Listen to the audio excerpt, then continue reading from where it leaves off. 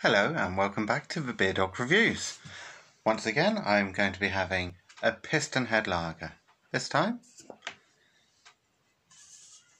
we've got flat tyre.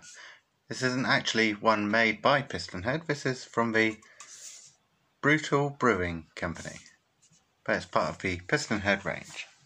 This is a dry hop lager, comes in at 4.5%, and we have Centennial, Magnum and Mosaic hops.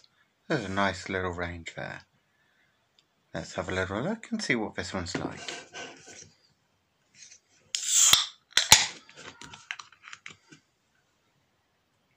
Barely any smoke off the can, but let's get it into a glass.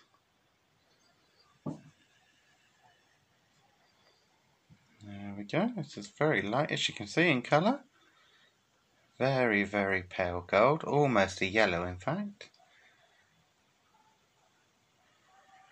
A bit more of a head on this one than we had on the custom lager by Pistonhead.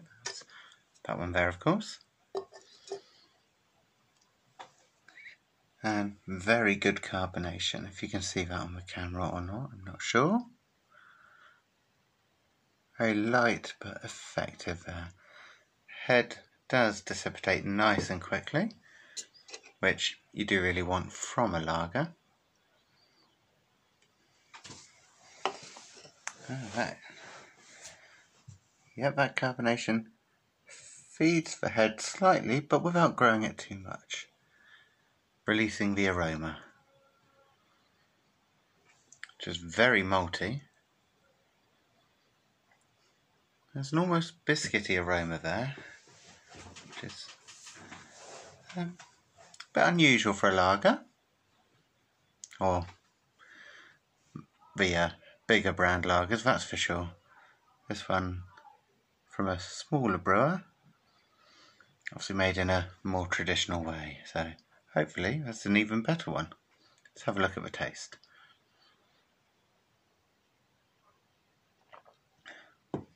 Wow, what can I say there? You're definitely getting the hops in that one. Just top it off for a moment. Finish the can off there, of course. Yeah, there's a lovely full frontal hit of hop. That's very welcome. Unexpected in a lager. But no, that is, well, that's absolutely lovely.